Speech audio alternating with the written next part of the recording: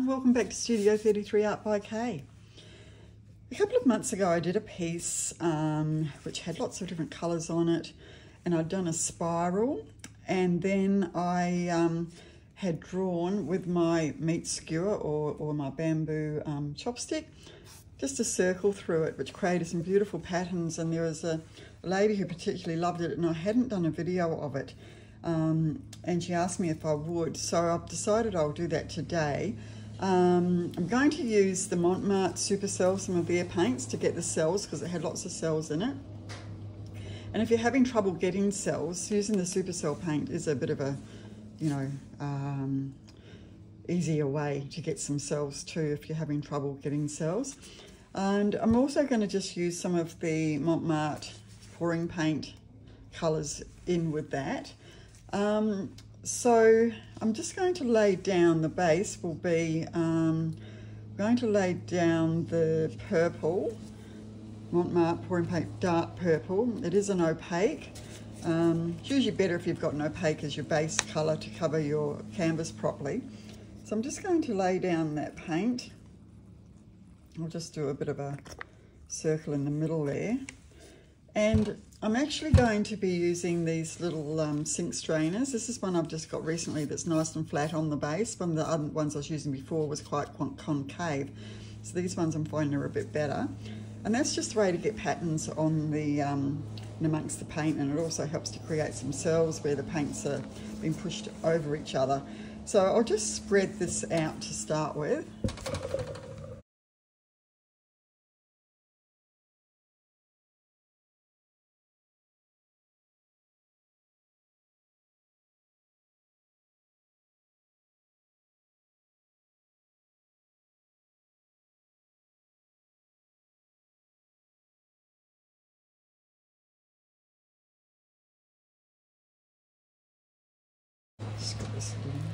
Just cover those edges.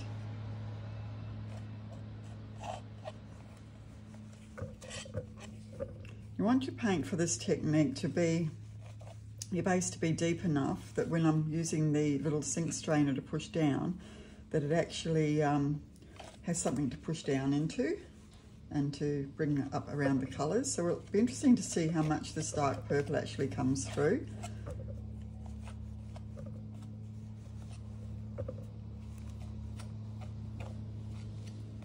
I'm probably going to do this in two stages. I'm going to do the spiral to start with, and then I might do a reverse dip on it as a stage 2.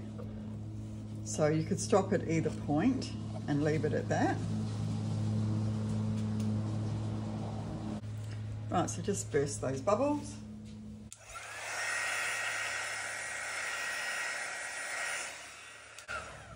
The beauty of using the pre-mixed paints, of course, is you can just go out into your art room and say, I'm just going to create something today, and you don't have to worry about mixing paints. You can just grab them off the shelf and create some lovely art, make some beautiful coasters or whatever it is you want to do without having to worry too much. I do like to mix my own paints as well. I do all of the different things, but just for those of you beginning, these Mont pouring paints are great. So I'm just going to start in the center there. I'll work out where the center is. So if I just get my chopstick here and go from corner to corner, oops,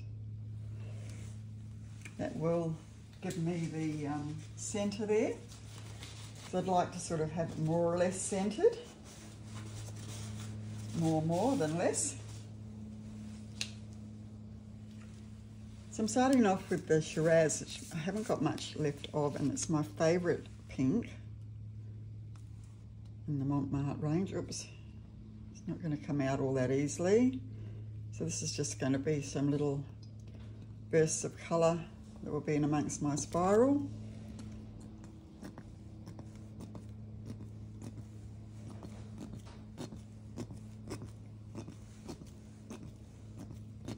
One of my favourite pinks, that one. That's the Shiraz by Mont pouring paints.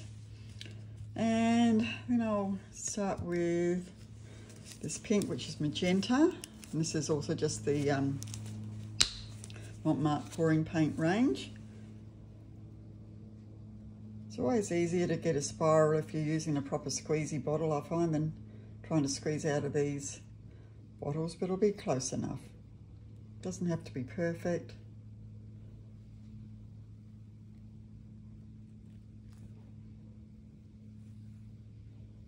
So this one's for the people who love the pink and purple together. There will be a little bit of blue and a tiny bit of aqua.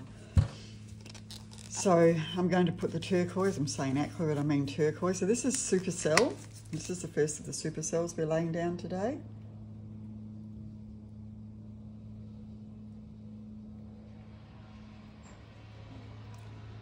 Apparently it does have some silicone in it, but I haven't had any trouble resining over it. You've just got to make sure that you wipe your piece clean. I always just use a baby wipe. Some people prefer to use a little bit of alcohol, or you can just use a little bit of soapy water. It's got to be very, very dry, of course. And now a little bit of this navy blue. I've nearly run out of this, so I just wanted to finish that up.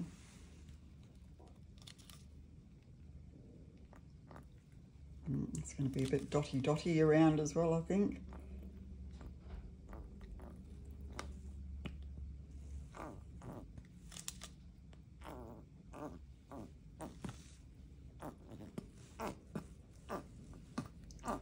Nearly run out.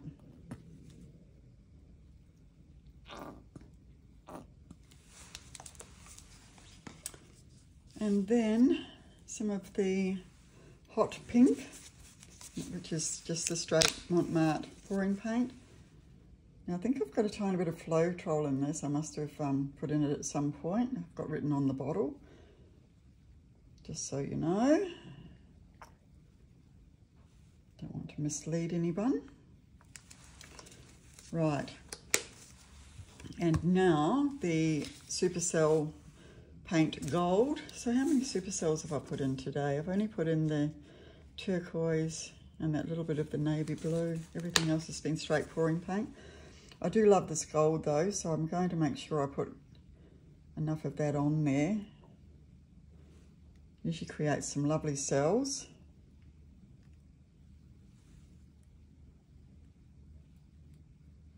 Take it all the way to the edge.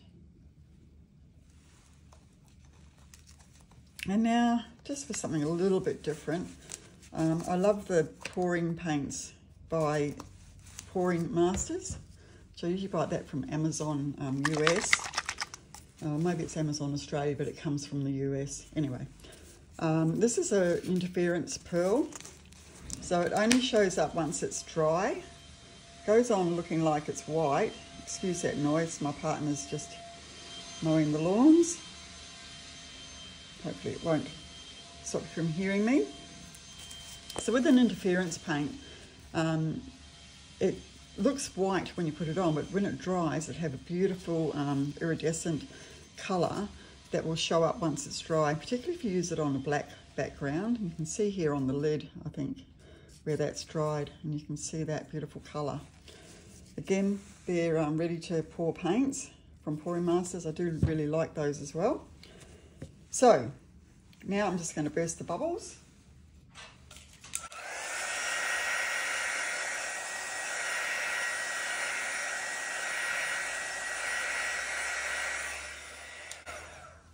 Got a lot of paint on there, and I'm going to start doing this little squishing down with my sink strainers. Now I've got 3 of these, because you do need to keep the little bottoms clean when you're doing it, otherwise it goes very muddy. So I don't want to be muddy.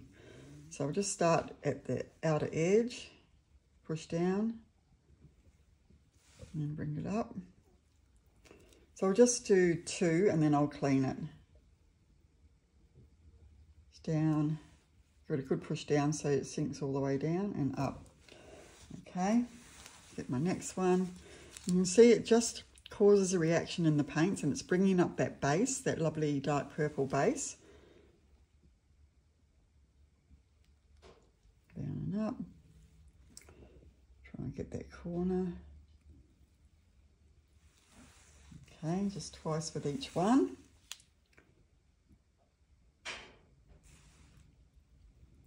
It just creates a beautiful pattern.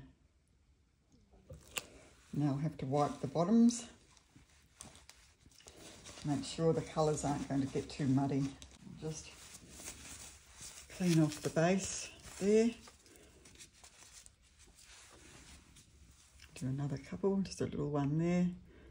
Another 2 whole ones.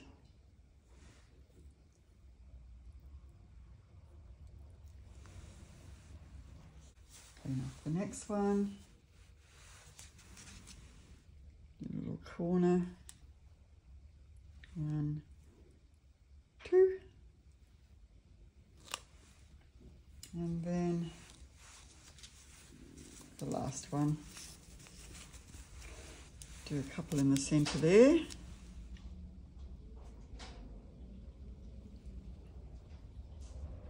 Might get away with doing 3 there. Okay, so it's just such an interesting pattern when you do that squish down with the those sink strainers. So a pattern that you get doing virtually no other way. So I'm just going to use the heat embossing tool, burst some bubbles.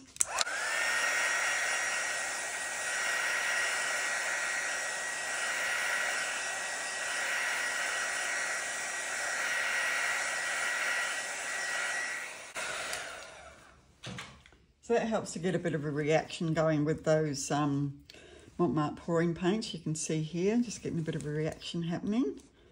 And that will continue to come through. I don't know if I'm loving that dark purple. What do you think, guys? It's okay, but it's a bit greyish. Could have maybe put the turquoise on the bottom, maybe. Get a bit more of that come through. But you can play around with your colours. So if you do something and you're not 100% about what you did, well then you know the next time to try it a different way. The only way you know is to try it. So now, as those cells are coming up, I'm just going to use this bamboo, chopstick. And I'm just going to draw a circle around the middle, and it's just going to go through all of these and create another pattern again. So just starting in the centre and gently just dragging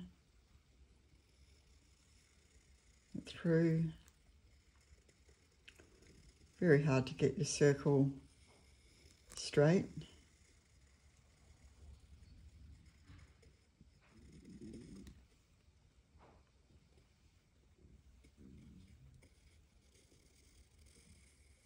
It just gives these really nice patterns going through there.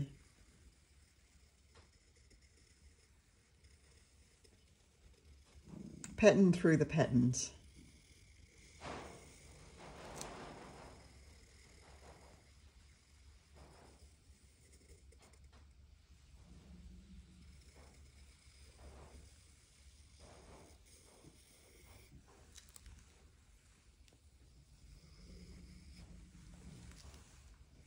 Let's take it all the way to the corners.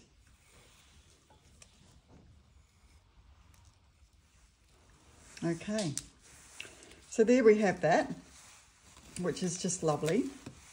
Very pretty, soft, florally looking piece. So you can see you've got your patterns from where I've done the squishing down with the sink strainer, and then the pattern from taking the skewer through.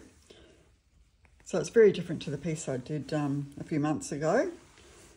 I think it was all the SuperCell pouring paints actually in that one, so it had lots more cells. But this is cells are a lot more subtle because I only had the 3 colours that I used with this SuperCell, which was the turquoise, the navy blue, which I only had a little bit of, and the gold. But yeah, would have been interesting to see if I'd done the SuperCell as the base, what that would have looked like. So that'll be an experiment for another day. So we'll just use the heat tool again.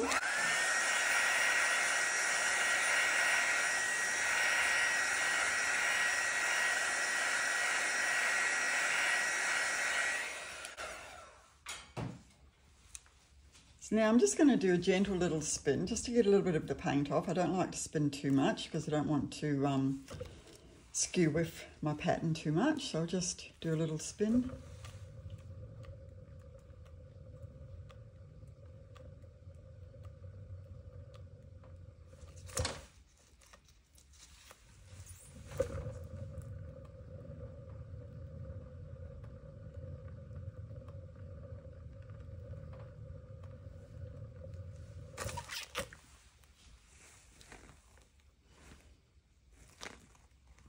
Okay, so that should dry really nicely without any problems at all. I have found those paints dry really, really well. So I'll just leave that one there now, and I'll bring you down for a close-up. Here we are coming down for the close-up. It's got some really lovely little patterns on here where I've taken the skewer through and where I've used a sink strainer. So you can see there. It's really pretty, and it's something that you don't get sort of doing any other way, really. I really love that piece there, look at that. We would have got more cells had we used more of the SuperCell. I'm starting to run out of it actually, I need to buy some more. So that can be an experiment for another day, doing this with just the SuperCell paints. So let me know what you think, guys.